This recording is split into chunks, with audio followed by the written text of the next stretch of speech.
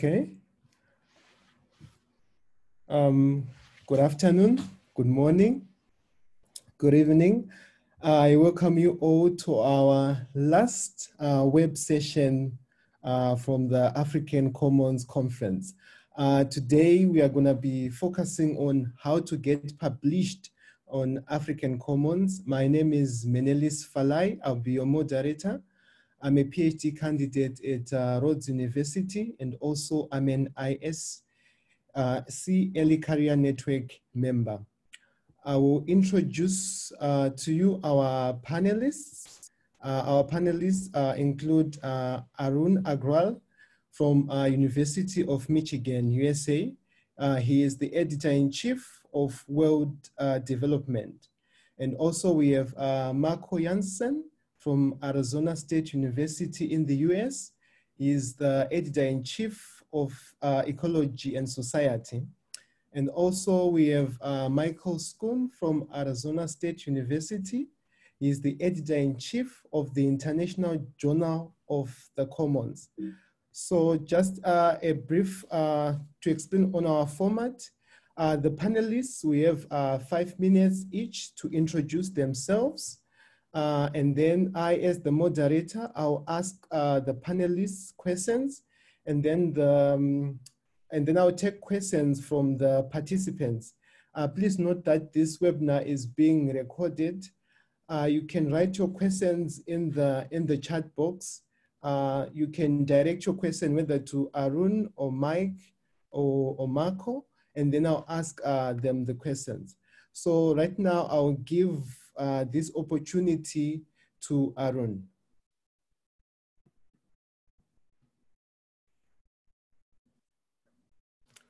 Over to you, Arun.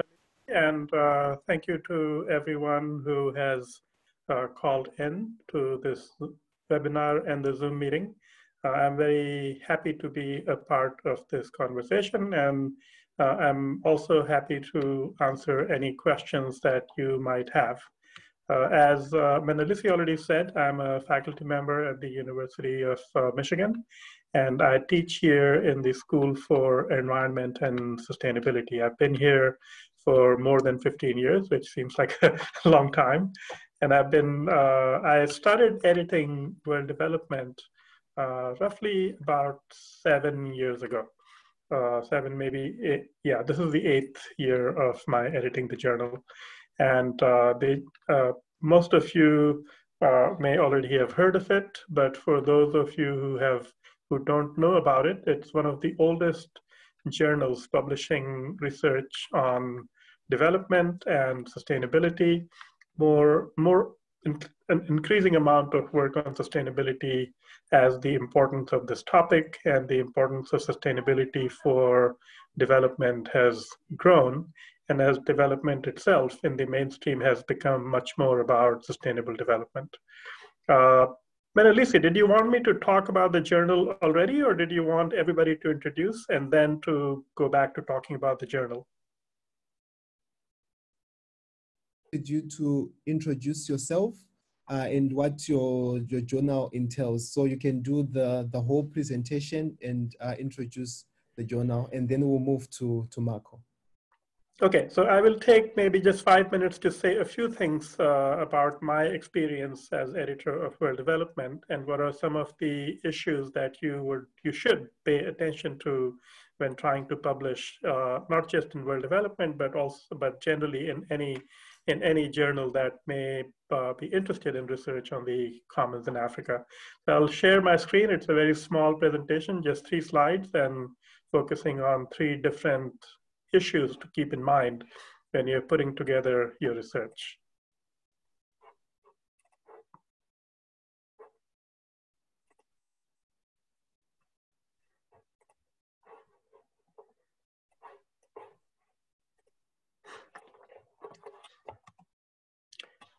So the first thing I want to talk about is the framing of your work. So most journals, most good journals receive many more papers than they can publish. They receive many more papers than they can send out for review. So the first thing you want to do is to frame your work with a title that should appeal or that links to other work and to the mission and goals of the journal. The title is probably the most important part of what you are doing in your article in terms of getting it published. Obviously, the substance and the argument is the most important part in terms of the importance of the article. But in terms of trying to get it published, you really need to focus and think about a good title that attracts attention, that is appealing, and that links to what the journal's mission and scope are. The second most important part of your article is the abstract. And the abstract should be clear. It should, there are a lot of places that you can get detailed guidelines on writing your abstract. Well Development has a line by line guidance on our website for how to write an abstract and how long it should be. And you should pay attention to that, and you should pay attention to the guidelines from the journal about your articles, putting together your article.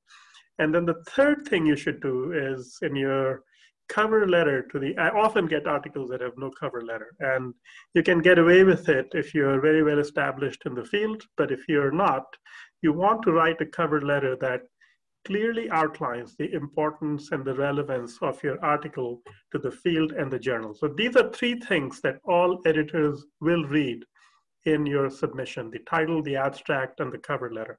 Many times, if the article or the article's title, abstract, or the cover letter don't provide sufficient interest to the editor, in many cases, the editor will stop right there and not go any further. So all the work that you have done in putting together the article will get wasted. So really pay attention to framing in terms of the title, the abstract, and showing in your cover letter why this article is relevant to the field and to the journal. Content, I won't say too much because there is a lot of variability in the kind of content that an article on the Commons can have. But the three things that really are important and will make or break your article are: one, indicating extremely transparently why the work that you have written about, why the work that you have written is conceptually and substantively or practically important. So bring out this issue of why you have done what you have done. Why should anybody else care about it?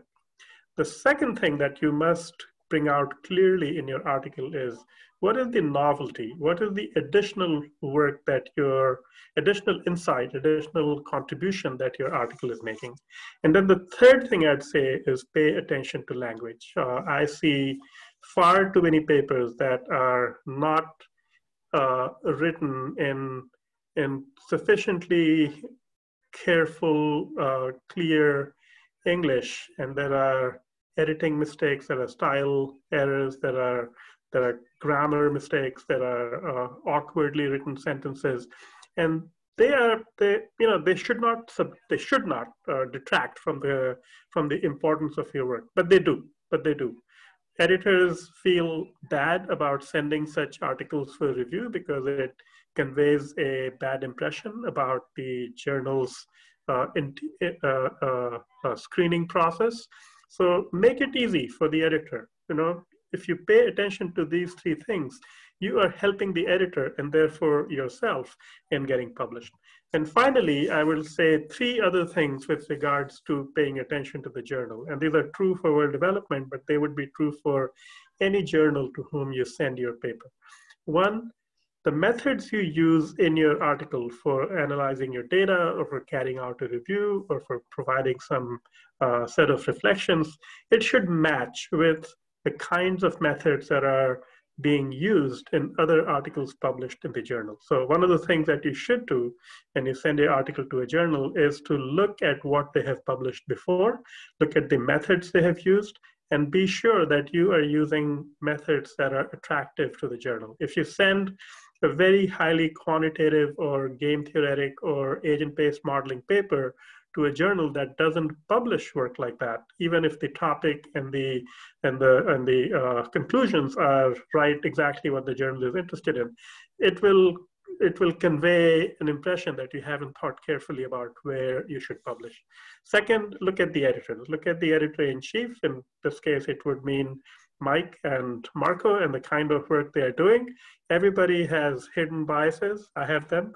And so if you're doing work that can connect to what the editors are doing, not just necessarily the editor-in-chief, but also the associate editors, it will help you get some interest from them. And in some cases, you can mention which editor you would like to look at your work. And often the editor-in-chief or whoever the screening person is will pay attention to that. And finally, connect your work to both the mission and the past work that the journal has published, because it will help the editors get the sense that you've thought about what you're doing and the fit of your work to the journal to which you're sending it. So I'm going to stop over here. I'm happy to answer any questions on these or any other topics that you might have regarding publishing, but back to you, Menelisi.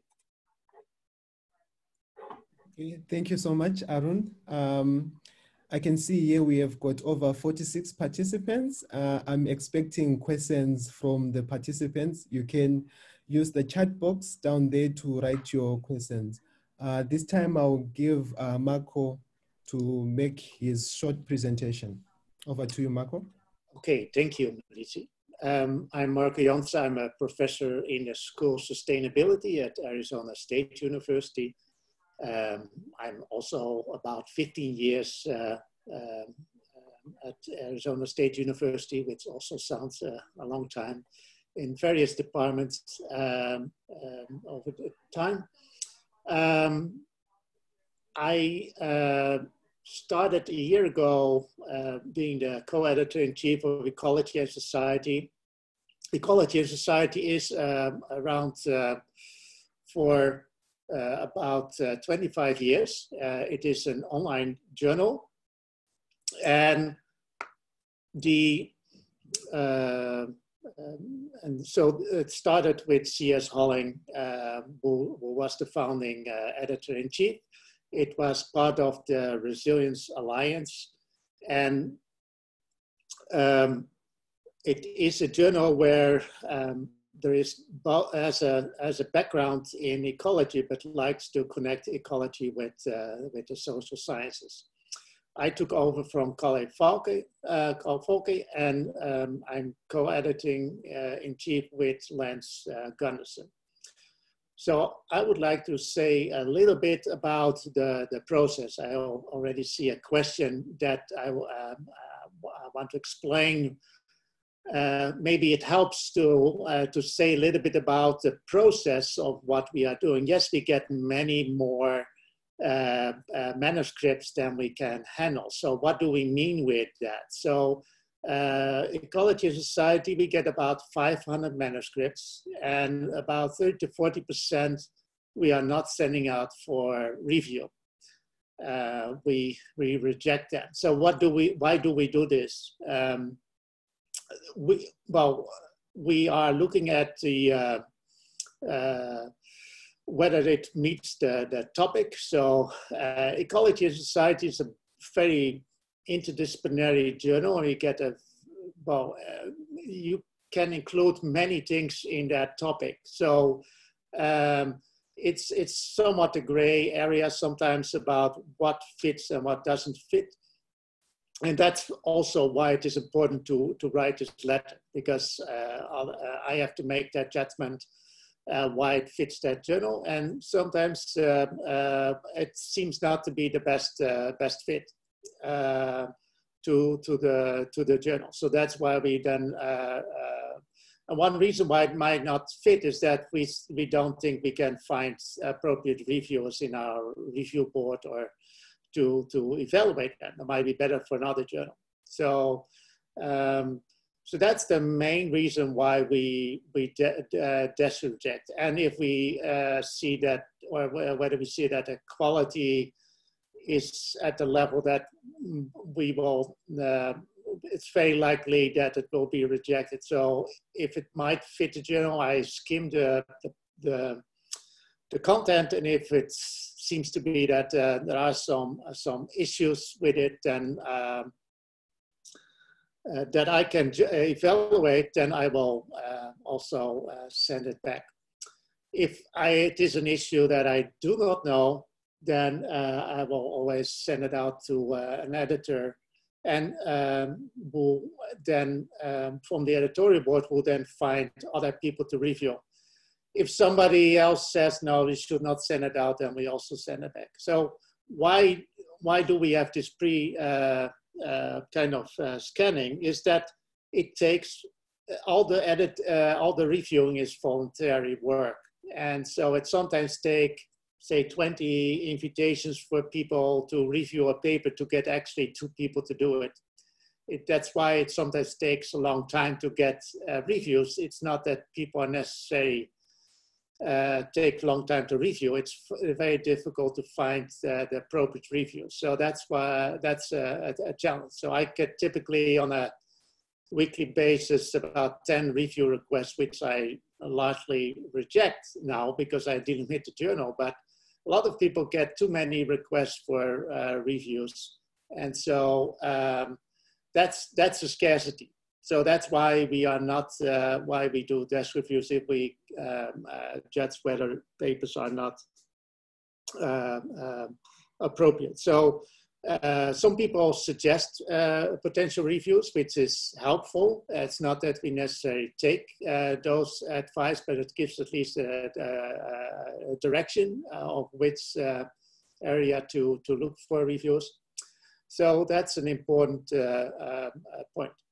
Another issue which I would like to mention that I see a lot is, especially with work related to the commons, is that a number of manuscripts are very descriptive and they don't really make a case about how this contributes to the broader knowledge domain. So people may say, well, I am applying the IAD framework to a particular case that has never done before. That is not very interesting to the broader community. That might be interesting for the local stakeholders, but not for the international community of researchers. And so it can be hard if you do some interesting work, so to frame it in a way that this might be interesting for the broader international scholarly community, but that's what those journals are for. You might have a case. So I do, for example, some work in northern US on lakes. I don't, lake governance. It's not that I am particularly focused on the lakes about I use those cases to make a study to test particular hypotheses that I can do in a unique situation that in Wisconsin there are thousands of lakes very close to each other, and I can do research to test some hypotheses that will be of broader interest. If I will just say, well, I am applying the IAD framework to lakes in Wisconsin, that would not be of interest. But if I will frame it in a way, I can now do something that is very difficult to do in other places. There's a unique natural situation that I can do some, test some hypotheses that will be of interest to the broader community. That's how you will frame that for such a paper. Actually, we submitted a paper to the International Journal of the Commons recently. So that's very important. And that is, I see that's a common challenge for people who might be relatively junior in submitting their papers. They are focused on their case, but don't think about the broader context. So when you write your introduction, think about why should anybody read your paper. One thing is to get to do your master thesis or PhD. You have a committee who has to read it. But if you are publishing it in a journal, you have to think of why would anybody be interested in reading your paper? It's because it contributes to issues that other people are interested in, and so you have to make that case. And that's also what, in a way, Arun indicated with the framing. I will leave it to here, and then I will give it back to Menelisi. Thank you so much, Marco, for that. I'll hand over to Mike Schoon. Over to you, Mike. Thanks, Menelisi. I'm Mike Schoon. I'm an associate professor at Arizona State University in the School of Sustainability, along with Marco, and have been the editor-in-chief or co-editor-in-chief with Frank van Leerhoven and now Sergio Villamayor Tomas at the Journal. I've been with the Journal for 10 years, and the Journal has been around for 14. It's an online journal as well. It's open access. It's the flagship journal of IASC. And in our model, the authors pay for publication, and then access is free to anyone, any of the readership. Much of our readership and authorship is from developing countries, and so that's why we're set up the way we are. We've tried to keep our fees relatively low. They continue to go up a little bit with increases in copy editing, but we've tried to keep it open so that people in the countries that are being researched and that are conducting research can read them. One of the challenges we have, and this echoes something that Marco said, is that we get a lot of case studies submitted. And I would emphasize, as Marco did, that these need to be based on theory and say something new, not just taking an existing framework or some ideas and applying them in a new place. There needs to be something innovative in what the research is. This has to be something that others are going to want to see and to read and be interested in. Additionally, one of the challenges that we often see, particularly in young scholars, is that they write and write and write. We end up with very long papers, and I would say that there's a direct relationship between the length of the paper and the number of people that read it. As the paper gets longer and longer, fewer and fewer want to read it, especially all the way through. So I would try to remain as concise as possible. Also,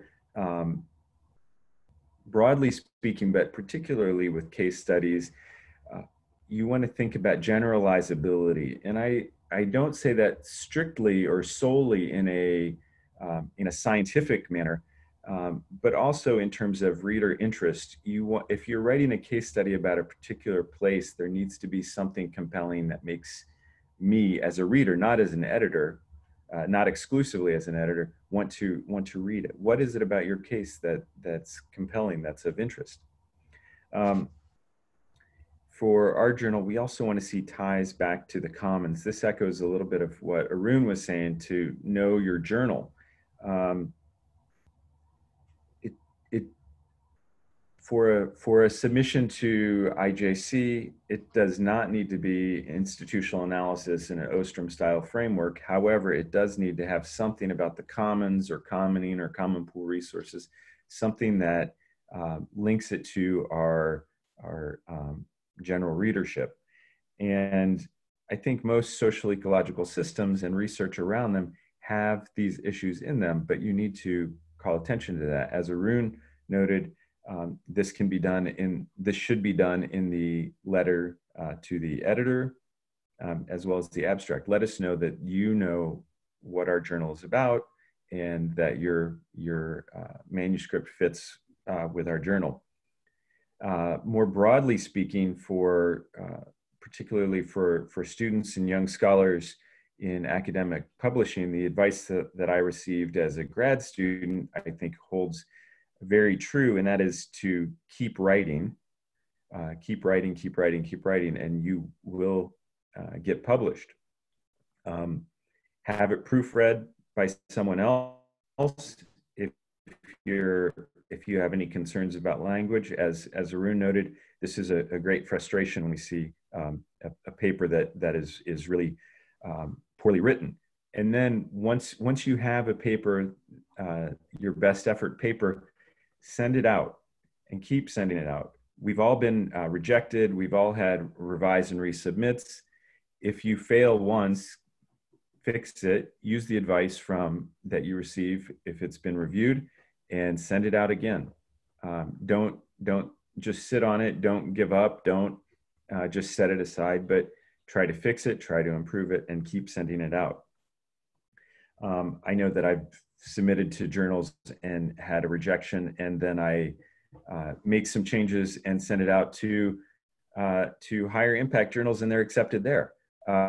So it's very hit or miss sometimes. We don't always know what people are going to be receptive to and responsive to until you send it out. So my advice is to always have a paper in good form, send it, and see what the reviewers think, see what the editors have to say. As has already been said, so I'll keep this brief, research the journals and think about which one is most appropriate for your research and for your paper. If you have not written the paper, try to write in a style that fits the journal that you're targeting. If you've already written a paper, make sure that it's appropriate for the journal that you want to send it to. The body of literature that you use, the methods and approaches, the format, all of this. I think that's all that I had to say for right now, and I'm looking forward to these questions. It looks like there's some good ones in there already. Thanks, Menelisi. Okay, thank you so much, Mike. I can see that I've got over 7 questions.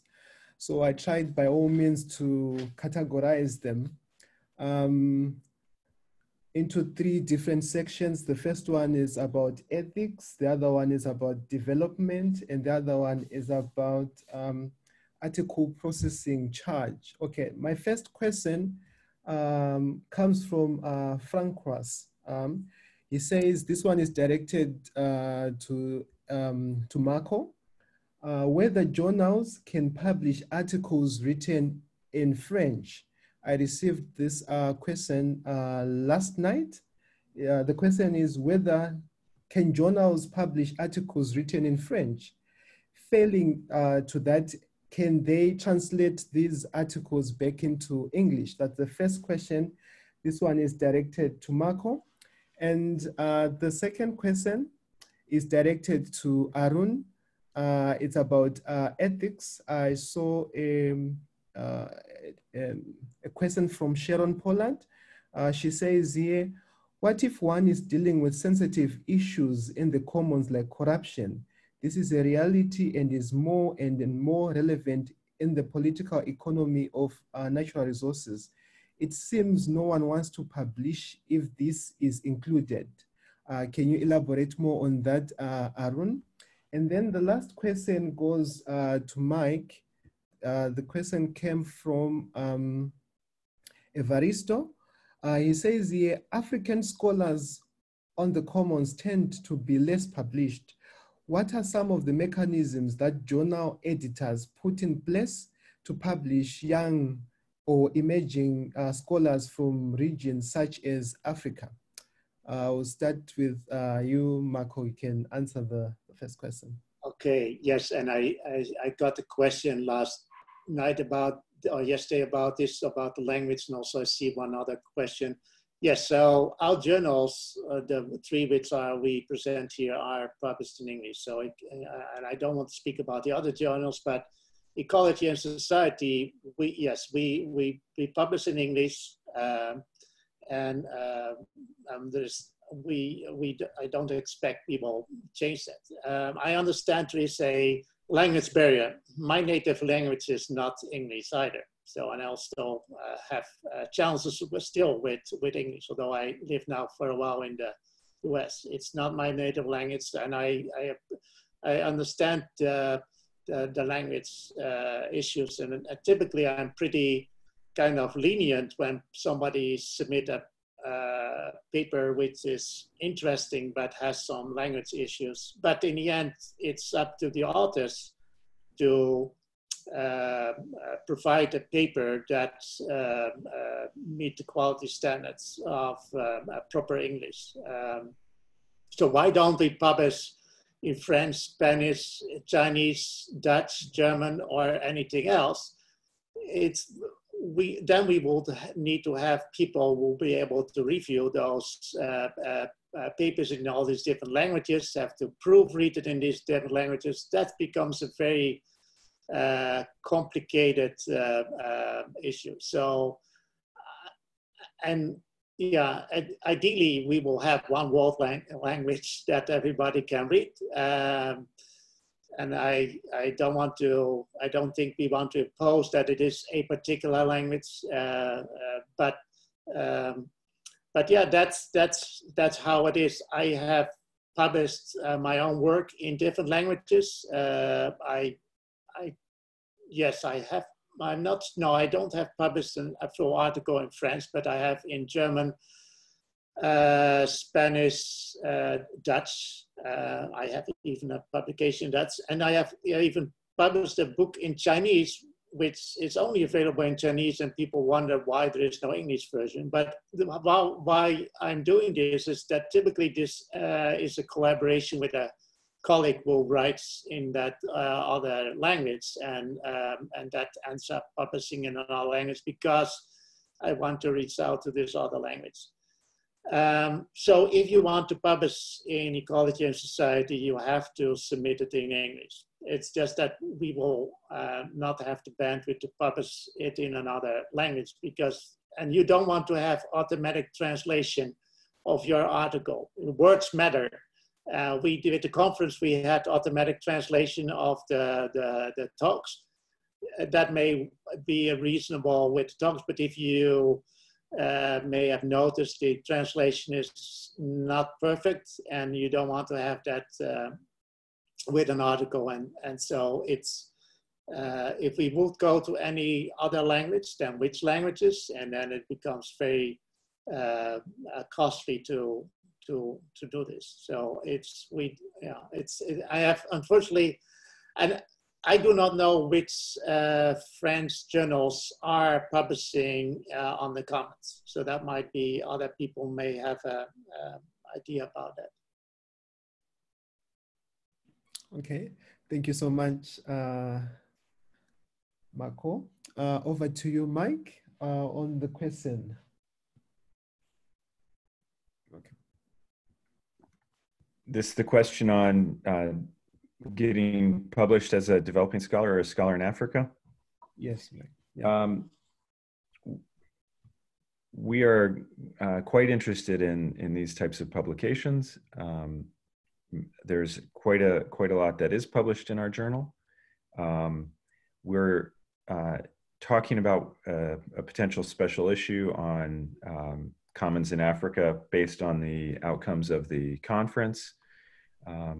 That's not confirmed yet, but we're trying to figure that out now. So I think this is quite common.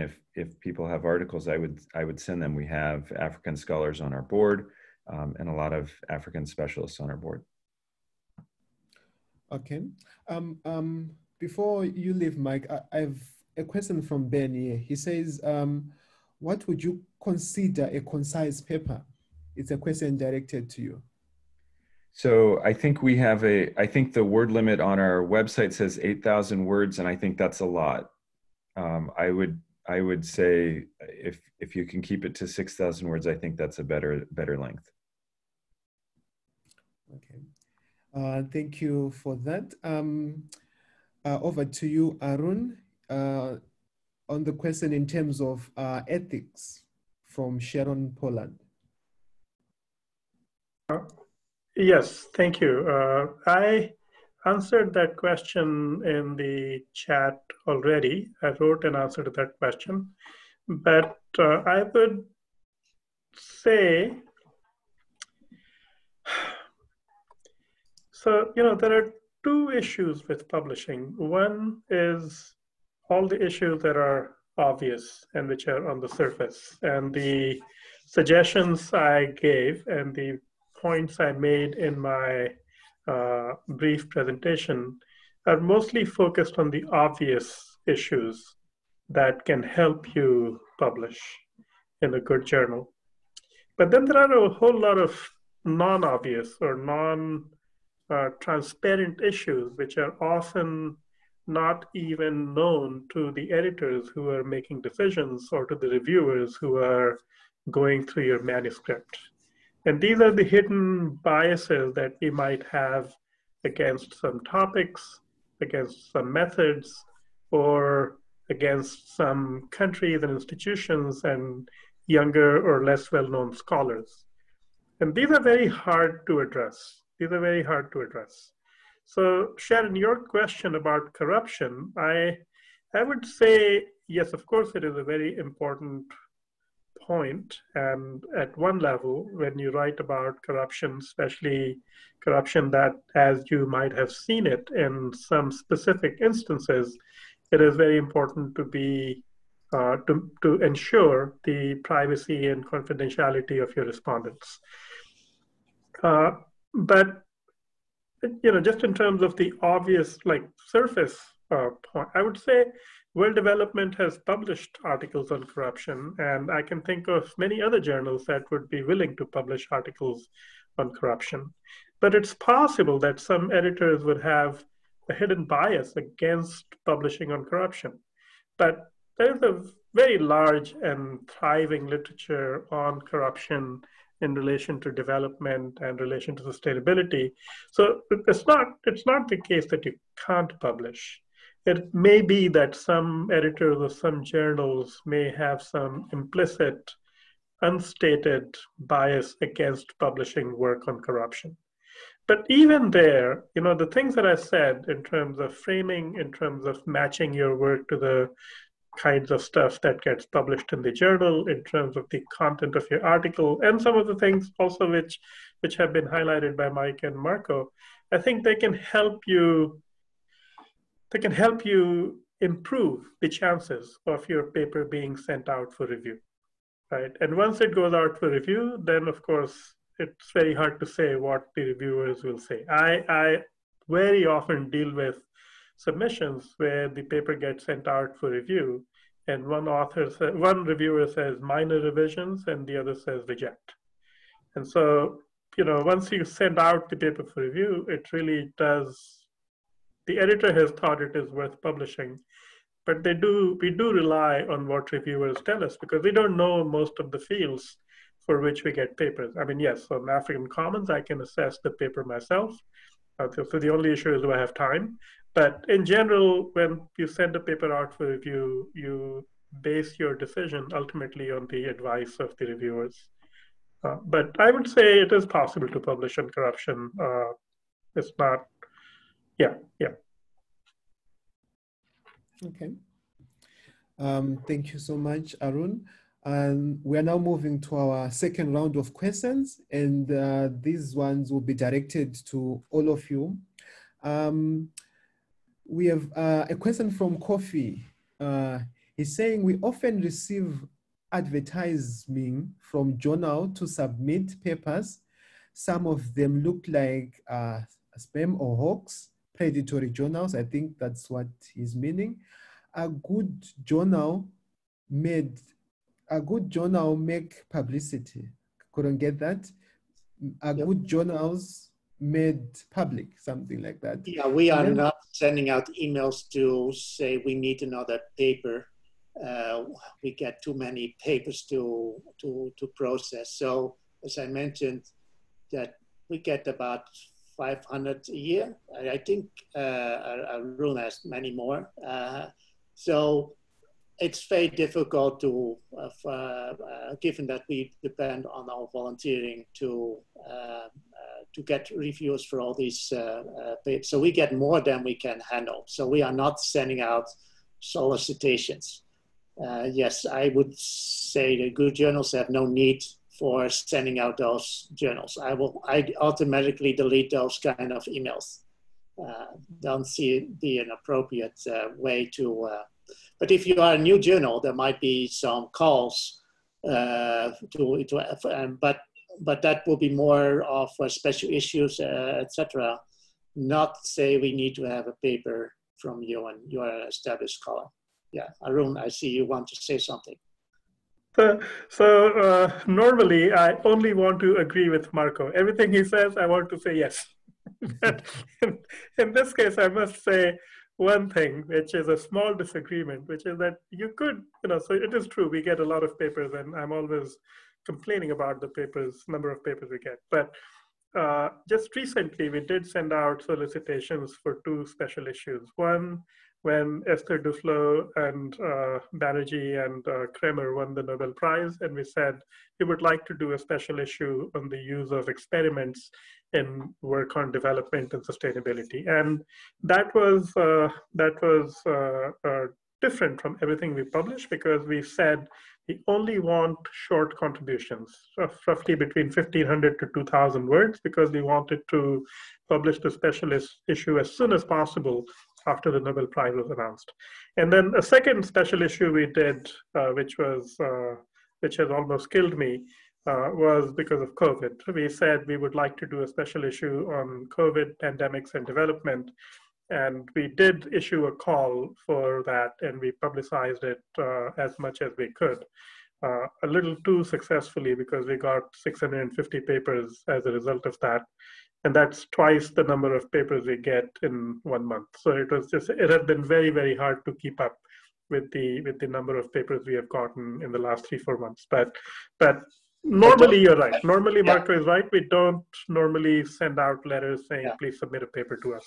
But you can see from a request, if World Development says we have a special reason to do a special issue, then that's something different than we read your work, which of course they never did, and whether you want to submit your latest so that it will be published next month. That's not a, you should delete those kind of emails. Yes, I got a recent letter like that from MDPI, and they said, we have read your work and it has got a lot of attention, and we would like you to publish at a discount. So I wrote them back saying, if you give me tokens for publishing 100 free papers with you, I will share them with colleagues from poor countries or from institutions which don't have resources. And if you agree to that, then I will publish a paper with you. I haven't heard back from them. Yeah, I would just add, in contrast, I think that all of our journals focus attention on publicizing the papers that have been published and using social media to try to outreach and showcase the work of and scholarship from our authors.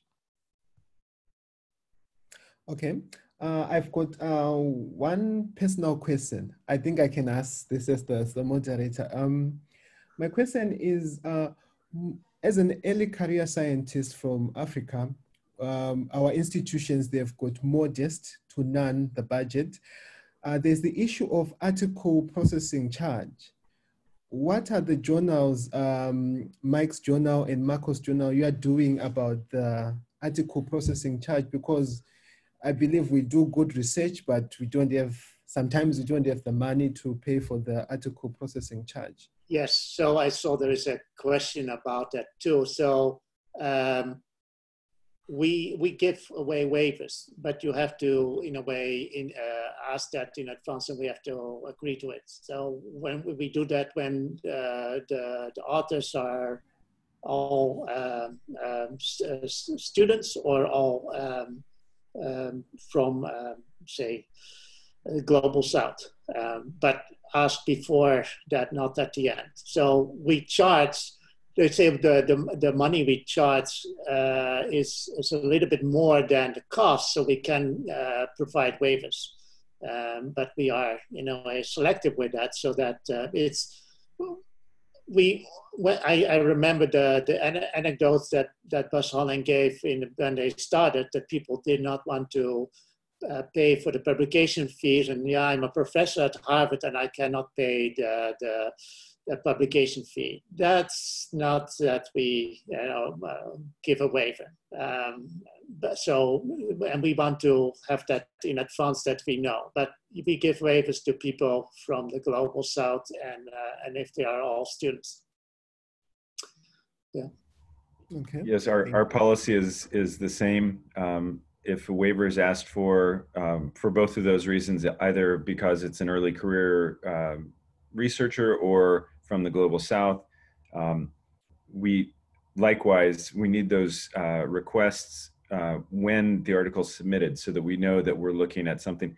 And that does not influence our decision one way or another. It doesn't keep you from being published. It doesn't change the review process at all. But we do need to know that, so we can start to set aside funds for this. We have funds set aside, and we continue to use a portion of the publishing fee from others towards that. Okay. Thank you so much. Arun, do you have a comment? Yeah, I think so World Development is a gated journal, right? It's not an open access journal. So I think the issues around article publication charges are not directly relevant to World Development, in that we don't charge anything for publishing a paper. I think the issues really arise after we have published a paper, because unlike journals that have a publishing charge for all articles, with exceptions that Mike and Marco have pointed out, where the papers are free to all the readers. In our case, I say we, but I should say in our case, Elsevier does not usually make articles free. I can recommend one article for every issue, that it be open access, just because of the importance of the topic or the article itself, or for whatever reason, and they would do that. But normally they don't do it. So I think overall, I would say that there are,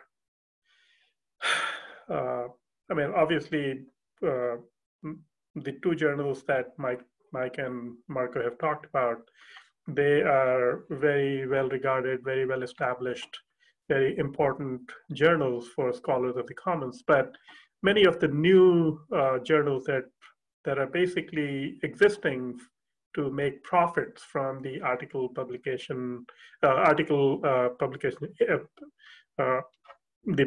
page fees that they charge, I find them very objectionable. And I find those objectionable because really the only thing that they are looking for is how to make money from publishing the articles by squeezing the authors as much as possible.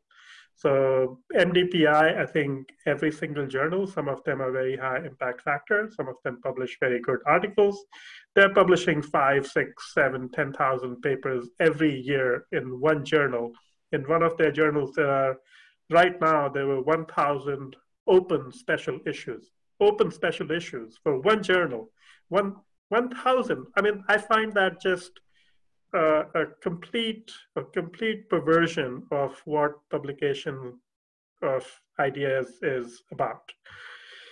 So, I don't know what to say.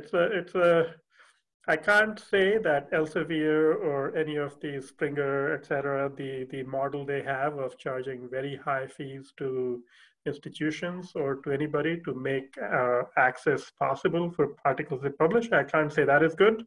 But I also cannot say that the open access model, the way it is working for many new commercial journals, I don't think that is good either. Yes, I agree. Yeah.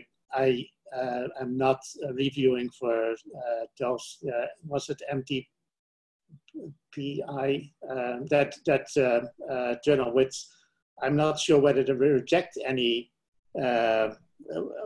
papers. So the fact that we reject papers is a good sign in a way. So it's not that we are focusing on, we want to publish, we want to publish only papers that meet quality criteria.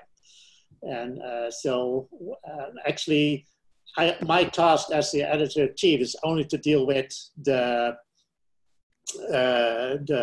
quality of the papers. I don't deal with any of the money. So I actually do not know whether papers have gotten a waiver or not. That's the managing editor deals with that, and so that's something. I don't deal with any of the financial part, which in a way is good. So I just focus on the quality. And yes, there are a lot of journals out there now who are become very lenient, even if they do some kind of peer review to publish. And that's, we have some discussion in our own school too about whether those kind of journals are appropriate for the tenure case, because basically you pay and then you get published. That should not be the model. Okay, thank you so much. I think we are left with almost 7 minutes. I can see a couple of questions. I've got 8 of them, but to our participants, please forgive me. I'll just pick a few. There's a question from Pascal. He says here, there is a trend to be more articles on traditional commons versus knowledge commons. Are your journals in general interested in knowledge commons? I think this one is directed to Mike. And then there's another question which I see is of interest. It says, what do you foresee as the impact of the COVID pandemic on the publishing sector? Over to you, Mike. Sure. So on the first question, we had an kind of an overview essay from the editors earlier this year, at the beginning of the year, that reviewed what we were seeing, what trends we were seeing in the literature on the commons. We saw a big growth in the knowledge commons. We'd like to continue that. So if you have research in this area, we would love to see it. We don't have, I don't believe we have a bias either way. I think we're seeing a growth in the knowledge commons. Of course, we still see plenty of traditional work as well, but we're quite interested in both. We would actually like to see an expansion into new areas and fields where people are bringing some of these ideas and relating them to others. So I would like to say something about the COVID situation. So one of the things I experienced is it's more difficult at the moment to get reviewers. A lot of people deal with all kind of stresses and related to COVID, and so that's why the review process takes a little bit longer now, because a lot of people have more important things to do. So that's a consequence. Now, I do not know how this will impact the publishing sector. Probably there will be well, we see an uptake in the number of papers, but a reduction of the number of people who are willing to do reviews because of this situation. So a little bit increased, at least my the work time for this, but I don't know how this will impact the broader publishing sector. And I would just add that there seems to be a clear relationship, gendered response to, with women facing the burdens, facing a larger share of the burden of childcare. I see that, I've seen the statistics in terms of publication rates declining as a result, but also in terms of response from reviewers, that many female reviewers have made a comment about having to deal with childcare and can't take reviews at the time. Okay, thank you. Arun, do you have any comment? I think what I would have said, both Marco and Mike have mentioned. So I personally also, the one thing I would say is that COVID does affect the prospects of carrying out fieldwork and changes the kinds of fieldwork you can do. So that would likely have an impact on publications, especially on the commons, since a lot of the work that we do is ethnographic or fieldwork based. It would have some impact on that for sure. And yeah, but overall, I think the publishing industry is facing a lot of problems, and COVID is unlikely to add to the problems of the publishers. It adds more to the problems that researchers and academics face. Okay. I'm left with about 6 questions, and these questions, they are quite long. So allow me to pick Maria's question. She says here, often qualitative papers tend to be long, and I appreciate Mike's point on the challenge that longer papers present in terms of relaying the key message to the readers and at the same time keeping them interested. Can the journals consider some writing workshops to guide early career researchers who are struggling to write concisely and well summarized papers? Over to you, Mike. Can the journals consider some writing workshops to guide early career scientists? In the past, we've had some workshops during or at conferences similar to this one. I could see us doing something similar at another time on a writing workshop. This is a tough one. It requires strong mentorship, I think, and experienced researchers or experienced scholars helping to guide this process. But there's no magic answer to this one, I think, unfortunately. Here is one suggestion. I don't know if Marco, you and Mike, you might be interested. We could consider organizing a day-long, or I mean, when I say day-long, I mean 2 hours or 3 hour long, maybe split over 2 days, Zoom session where we would provide some feedback to authors who are interested in submitting their manuscripts or their abstracts for manuscripts on the Commons. And we could schedule it in, let's say, 2 or 3 months from now to give people some time to think about this invitation and putting together something that they feel they would like to publish. Yeah, I agree. That will be a good idea. So we did a summer school a few weeks ago where we had about 20 people participating. This was about the institutional analysis. And with each of the students, we had an individual session on their papers and chapters they were writing. And so we provide feedback on that. So that was part of that summer school. Yeah, as Mike mentioned, this is a lot about mentoring. It's often difficult for us to provide detailed feedback because then you really have to get into the paper and you really. So that's often with my own students that you really get involved how to do it better. But I think we should be able to provide some. If there will be a number of papers submitted in a way for such a session, we can go through it and have some general lessons or general advice based on those cases. And that might be a useful learning exercise for a broader set of people. Yeah, I think that would be an interesting idea. We'll be supporting that. On that, Marco, there's a question here that says, any literature on commons that the editors can share? Like, I think Maria is talking about maybe a website or, I don't know. Yeah, well,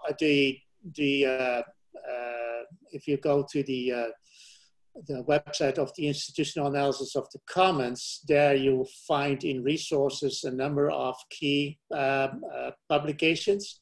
There's also the Digital Library of the Commons, maintained by the Oostern Workshop.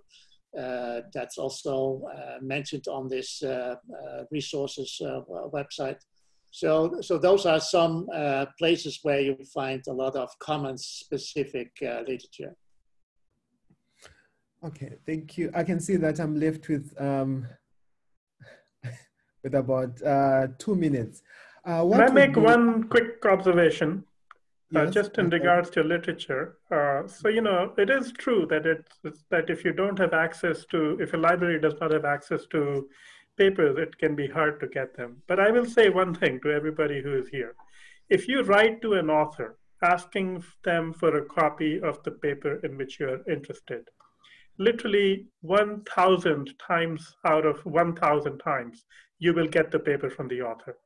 Every single person will send you the paper, and they'll probably send you a couple of other papers too. So never hesitate to write to an author asking for their work, because you will get it from them. And use ResearchGate, because that will be easier for us to send you papers. Yeah, I get many requests a week, and it's just a few clicks with ResearchGate, and yeah, happy to do those things. Thank you so much. Sorry to interrupt you, Menelisi. Go ahead. I would like to address. I see one question I would like to address about, do we look at institutions of authors submitted? I don't.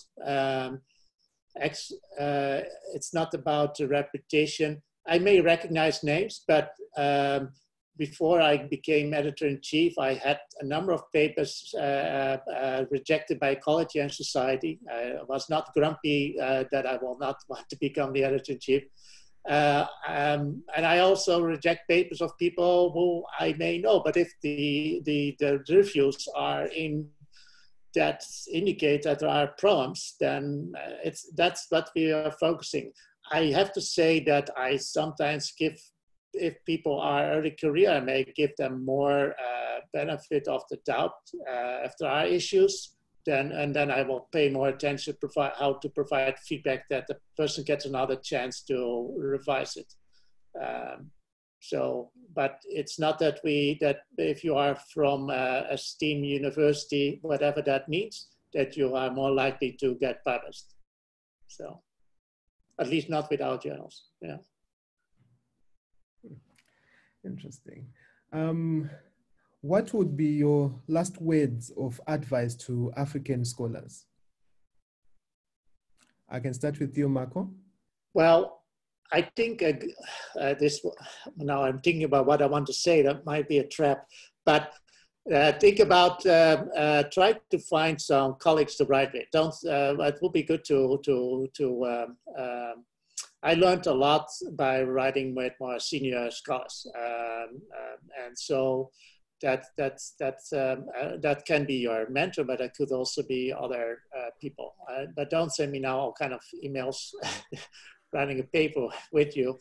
So that will be one way of learning from some colleagues.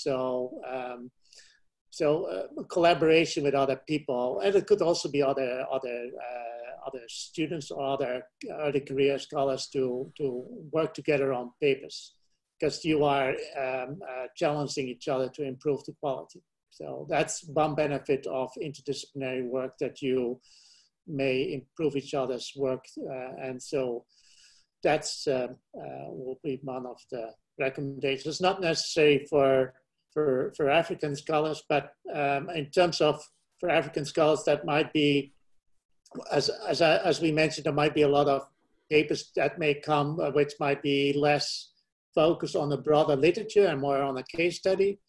So there you may, so do I have to, with this question about some working groups or working, so those might be interesting ways to find some mentoring advice, because my interpretation is it's with a number of areas around the world, they may have they might have less critical mentoring than we've received. I know from my advisor, I got in very red many marks papers back every time I submitted it, and so I learned to be very careful in my writing, because I got it returned back from my advisor so many times. So I got good advice of how to improve the writing, and that might not everybody may have that guidance, and we should see as journals what will be mechanisms to do that, but we cannot be your co-supervisor. So there has to be some, so maybe the suggestion by Arun might be an interesting thing to explore. Thank you so much. Over to you, Arun. Your last comments. I have 3 words of advice. One, be confident. Confidence in yourself and what you want to do. 2, push yourself, because there is no substitute for thinking deeply about something that you care about. And 3, persist in what you want to do, because you will fail. And I say that not because I think you're not smart, but because I know that happens. Most of my grant submissions get rejected. The one thing that I heard from Eleanor Ostrom when I complained to her about it was that most of her grant proposals get rejected, which is not true, but she said that to me. So persist, because despite failure, you will succeed if you persist. So 3 things: be confident, push yourself, and persist in what you want to do. Thank you so much for those powerful words. Mike? Yeah, so building from that and back to some of the practical suggestions. So the first is on that confidence that Arun talked about, submit your papers. Don't let them sit there because you don't know if it's perfect or you have doubts about it. Find out. You'll see what people like and what they don't like very quickly. And that doesn't mean to send off a half-baked idea, but once you've put in the effort and have a paper that you think is ready, send it. Don't just wait and hope that it can get a little bit better. It will get a little bit better. It will get a lot better once it's been reviewed and have people's comments and ideas. Reviews are meant to improve our work, not to criticize our work, right? These are efforts to make your work better. So submit, and then practically, as we said before, target the journal in the way you write, in the format, in how you're doing your research, how you structure it, everything. Target the journal, and then finally, before you send it, have someone read it. Make sure that it reads fine, that there's not a bunch of grammatical errors. And in that, it helps if it's someone that is also experienced in the field. The mentorship that Marco talked about, that's invaluable, but at minimum, have an educated layperson read it and just see if they can understand what you're talking about and if they get the main points. If they do, that's a good first step. And I'll leave it at that. This has been wonderful talking with you all. Okay, I would like to thank our panelists. Thank you so much, Marco, for organizing this webinar, and Arun and Mike for joining us.